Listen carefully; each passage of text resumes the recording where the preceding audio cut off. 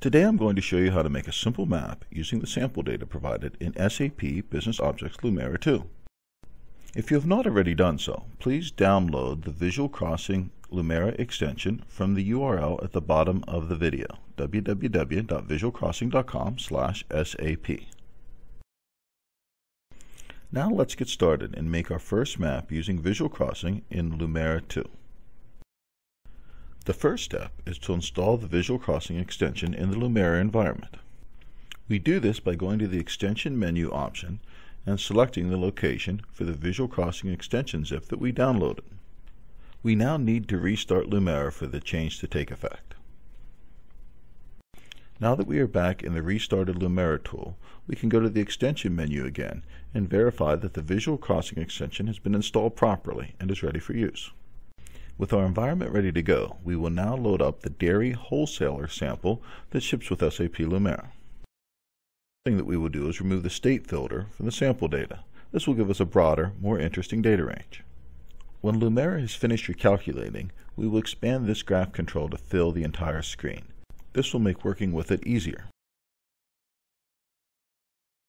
Next, we will change this graph visualization to a cross-tab grid. This will allow us to more easily see and edit the data. We will remove the milk type sample data that was on this visualization before, and we will now replace it with data that is more map friendly.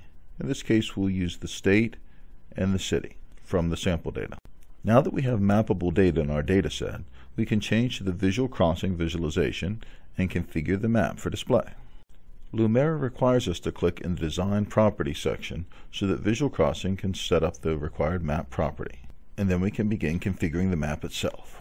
We will use our state attribute to add a state layer and tell Visual Crossing to theme it by the profit metric, label it with the state name and profit value. Add our cities to the map. This is a bit more complex because in order to uniquely specify a city, one must also specify the state which contains that city. We will tell Visual Crossing to join this city data with the standard geometry layer of all the cities in the United States. In order to complete the join, we will provide both the city name and the state name join characteristics. Now we will tell Visual Crossing to theme this layer on profit and to label it based on the city, the state, and our profit value as well. Finally, for proper display, we will rename this layer and call it Cities. Now we are ready to tell Visual Crossing to turn our data into a map. As you can see, Visual Crossing automatically zoomed into the area of the country that contains our data. It used filled areas for the states, and it used points for the cities. The pop-up labels were automatically created based on our label specification, and the theming was done based on our profit metric just as we requested. You can see from the legend how the colors match up to the profit values.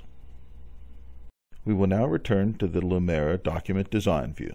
You can see that the Visual Crossing map is not only displayed, if you double-click it, it is fully interactive. You can pan, zoom, and edit just as you would in full screen mode. Before we go into preview mode, let's change the title above the visualization to be something more appropriate to match our map.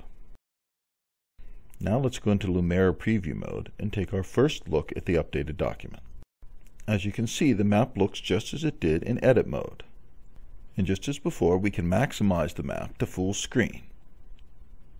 It is fully interactive. We can pan, we can zoom in, we can use the labels and color thresholding in order to inspect our data more closely and better understand it. I hope that you have enjoyed this brief introduction to making a map in Visual Crossing. Please leave us a comment, and don't forget to visit our website at www.visualcrossing.com. Thank you for watching.